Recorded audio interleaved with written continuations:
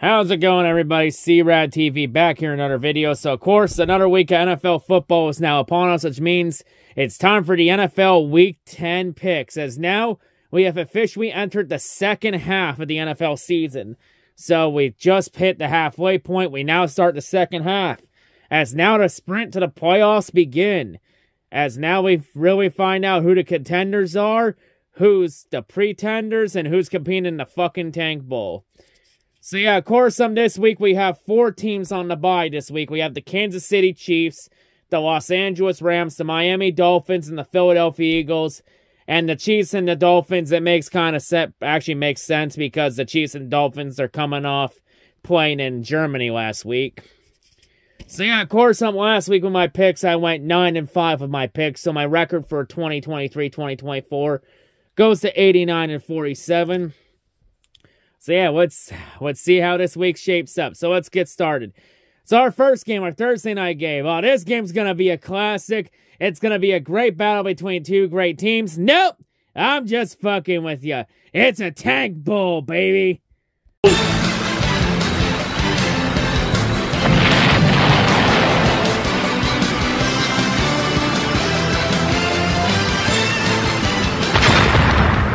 Yes, the Tank Bowls are always very popular in Thursday night footballs. You want to watch two garbage teams duke it out for 60 minutes? Well then, Thursday night football is the place for you. As for this Thursday night football game, Tank Bowl, it doesn't matter who wins this game. Chicago wins no matter what. Since Chicago owns Carolina's first round pick this year. So yeah, Carolina Panthers, Chicago Bears playing in Chicago. Not sure who the starting QB is for Chicago. I believe it's going to be Justin Fields. So Fields will probably more likely be getting a nod for Chicago since Tyson Bagent ain't it.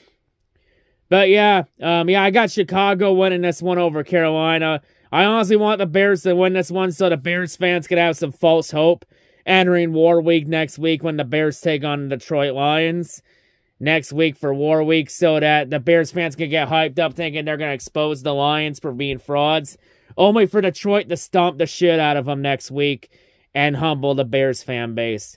Because that Bears fan base is starting to talk a lot of shit again, especially with the game against Detroit coming up, and that Bears fan base needs to get humbled and put back in its place, and I want it to be Detroit that humbles their ass. See, I got Chicago 22-19 over Carolina. Give me the Bears by 3 over Carolina on Thursday night in the Tank Bowl.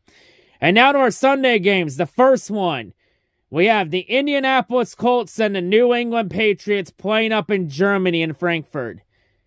Damn it, and I just gave the NFL praise last week for the Chiefs Dolphins in Germany, saying the NFL finally figured out to send the good teams overseas if you want people to give a fuck about the NFL.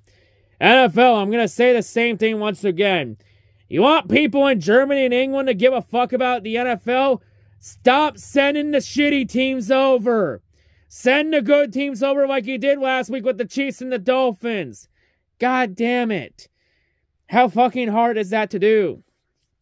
But yeah, this game's going to be... I think this game's going to go Indy's way.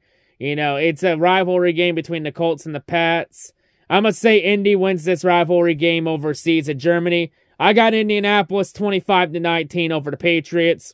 Just the Patriots are still a mess. Give me Indy by 6 over the Patriots. Next game, Houston Tech, as we head back to America. Houston Texans, Cincinnati Bengals playing up in Cincinnati. Yeah, I got the Bengals in this one. I think it's going to be a close game. I think it's because C.J. Stroud has been playing like a beast this year. He's having a really good rookie season. Plus, the Bengals have been somewhat inconsistent this year. So, I'm going to say Cincinnati and Houston are going to keep it close. I think Cincinnati wins this one in a low-scoring game over Houston, 19-18. Give me the Bengals by 1 over the Texans. Next game, New Orleans Saints, Minnesota Vikings playing in Minnesota at U.S. Bank. The Saints are trying to hold on to their lead in first place in the NFC South. The Vikings are trying to keep pace with the Lions for the lead. For the division in the NFC North. Something's got to give in this game, man. Minnesota kind of got lucky last week against the Falcons. Like, their come from behind one against Atlanta wasn't really that impressive. I mean, it's the fucking Falcons. They're known to choke. And the Falcons choked again. Like, And the Vikings nearly lost that game, too. They nearly outchoked a team that's notorious for choking. But once again, Minnesota pulled some bullshit with Josh Dobbs and backed their way into another win. But this week against the Saints, the Vikings' luck runs out. And it will run out. If not this week, it will run out eventually. But I got the Saints beating the Vikings in this one, 26-20. Give me the Saints by 6 over the Vikings. Vikings get dick punched back to reality this week. Next game. Green Bay Packers. Pittsburgh Steelers playing up in Pittsburgh. Tom Grossi versus Urinating Tree. And also, before I continue on, I do want to give a shout out to Tom Grossi and congratulate him after he was nominated by the Packers and got told that he would be representing the Packers in the 2023-2024 NFL Fan of the Year competition. So, that's a good honor for Grossi. I mean, Grossi fucking deserves it. Congrats to him. Like, Tom Grossi's easily the best Packers vid maker on the YouTube on this platform. So, great that his talent is finally being rewarded. So, yeah, congrats to Grossi on that accomplishment. Well deserved. But for this game, I'm not going Grossi posse. I'm going Team Urinating Tree in this one. I got the Steelers beating the Packers 24-19. Give me the Steelers by 5 and give me Tree by 5 over Grossi posse. But hey, Grossi, congrats though on being nominated for Fan of the Year. Well deserved though. In all seriousness. As much as I hate the Packers, I'll give credit where it's due. I always have respect for Grossi. But yeah, to our next game, we have a battle of two garbage teams in the South. A garbage team from the NFC South and a garbage team from the AFC South. In other words, it's the NFL South cream of the crap.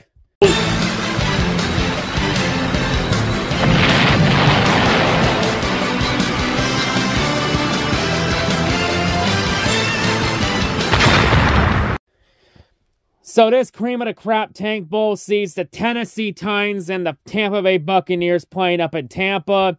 Of course, Will Levis is getting the start for the Titans in this game, while Baker Mayfield, shockingly, is still a starter. So I guess everyone was wrong about what the Bucs head coach and starting QB would be by week 9, week 10. Because at this point of the year, we all thought that Mayfield would have got benched and Todd Bowles would have got fired. But so far, Baltimore are still in their respective spots. So, damn, not the first time we've all been wrong, though. But yeah, this game, Titans looked really good last week. Wait, how did the Titans do? Let me check my notes real quick. How did Tennessee do? Let's see. Oh yeah, Tennessee played the Steelers, and the Titans looked pretty solid with Will Levis there, so... I mean, with Will Levis, they look pretty solid. I mean, it was the Steelers last week, but, this week, I think the Titans bounce back after last week. I think Tennessee gets the win on the road against Tampa Bay. I got Tennessee winning this one 25-17 over the Bucs. Give me the Titans by 8 over the Buccaneers. Next game.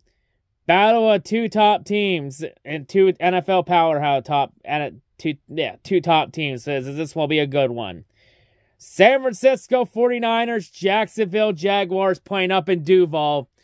San Francisco on a 3-game losing streak while Jacksonville is starting to slowly run away with the AFC South. Unless Indy or Houston have anything to say about it. But this one, San Francisco needs a win after San Francisco's dropped 3 straight. And now San Francisco's at risk of losing the lead in the NFC West to the Seahawks, as the Seahawks have started to catch back up with the 49ers. Plus, the 49ers have now lost the 2nd seed in the NFC to the Detroit Lions. And they're losing ground to the Eagles as well. But, so yeah, the 49ers is a must-win game for the 49ers against Jacksonville. I think San Francisco does their job in Duval. I got the 49ers beating the Jaguars 25-18. Give me San Francisco by 7 over Jacksonville. Next game, we got an AFC North bet rivalry game. Cleveland Browns, Baltimore Ravens playing up in Baltimore. Well, we've seen this year that usually teams that go up to Baltimore tend to get fucked hard. Usually with no Vaseline, just ask Detroit and Seattle last week. So yeah, I got Baltimore beating Cleveland big. I got Baltimore 24-16. Give me the Ravens by 8 over the Browns. Next game, Atlanta Falcons, Arizona Cardinals playing in Arizona. This game isn't really a tank bowl because Atlanta could still possibly get the lead in the NFC South since they're still in that race with the Saints for the NFC South lead, while the Cardinals are tanking. Also for this game, Kyler Murray is expected to be the starter now as he's been activated to the roster since Josh Dobbs got traded to the Vikings. But yeah, I'm gonna say the Falcons win this one because it's been almost a year since Murray last played. So Murray's gonna have a lot of, things to work off of. So I'm gonna say Atlanta wins this one 24-22. I got it Falcons by 2. However, I do have even though I have the Falcons winning this game, I would not be surprised in the slightest if the Cardinals won in Kyler Murray's first game back. I have the Falcons, but I wouldn't be surprised if Arizona won. Next game, Detroit Lions, Los Angeles Chargers playing up at SoFi. A game that will more than likely be overtaken by Lions fans since there are a lot of Lions fans that live out on the West Coast. Since usually every Chargers home games gets taken over by opposing fans. But yeah, this one, I think it's going to be a close game because I think Herbert keeps it close and Detroit coming off the bye. I think Detroit will still pull it off in SoFi. I got the Lions beating the Chargers 22-21. Give me Detroit by 1 over the Chargers. Next game, New York Giants, Dallas Cowboys playing up in Dallas and Jerry World. Of course, the last time these two teams met was all the way in Week 1 on Sunday Night Football. And dear God, that game was horrible. With the Cowboys beating the shit out of the Giants 40-0. This game, I don't think it's going to be that big of a blowout, though. Even though Daniel Jones is now out for the season, and Tyrod Taylor is now going to be back in, I believe. And to be honest, I feel like the Giants have played better with Tyrod in than Daniel Jones. But that will not be enough to beat the Cowboys. Minus the Cowboys are going to look to take their anger out on the Giants after the Cowboys had that somewhat controversial loss to the Eagles last week, which honestly, there was really no real bad ref ball. It was just the Cowboys failed to perform when it mattered. But I got the Cowboys rebounding this week. I got them beating the Giants 23-19. Give me the Cowboys by 4 over the Giants. Give me Dallas by 4 in this one. Next game, Washington Commanders, Seattle Seahawks playing in Seattle.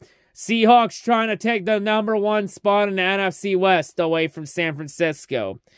I think Seattle's going to keep pace with San Francisco.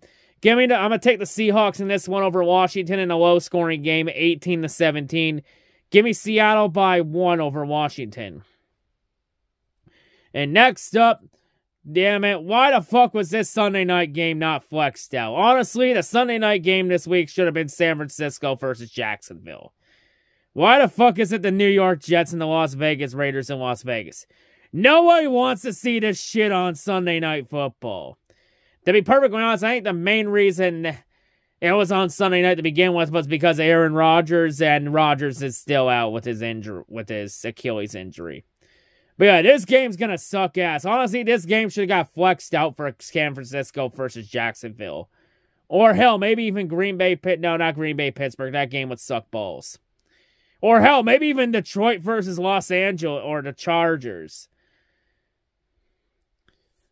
But yeah, this one, no, I'm going to say the Jets win this one over Las Vegas. Even though Vegas got a pretty good dominant win over the Giants, I think the Raiders recognize this week that the Jets are not the Giants. And the Jets are the really superior New York team right now over the Giants. I got the Jets in this one, 24-22. Give me the Jets by 2 over the Raiders. At least the Raiders had a feel-good moment last week following the firing of Josh McDaniels, or as we all like to call him, Josh McDumbass. And now finally, to our final game of the week, the Monday night game. Denver Broncos, Buffalo Bills playing in Buffalo. As Denver's coming off... Wait, how did Denver do last week? No, wait, Denver was on a bye, though. As Denver, the last game, they beat the Chiefs in dominant fashion. And then their Broncos coming off the bye. And, of course, the Bills are coming off a heartbreaking loss in Cincinnati last Sunday on Sunday Night Football. So the Bills are going to be looking to bounce back. The Broncos looking to keep some positive momentum going coming off the bye. I got the Bills in this one. The Bills need to win this game, especially after that loss to the Bengals last week.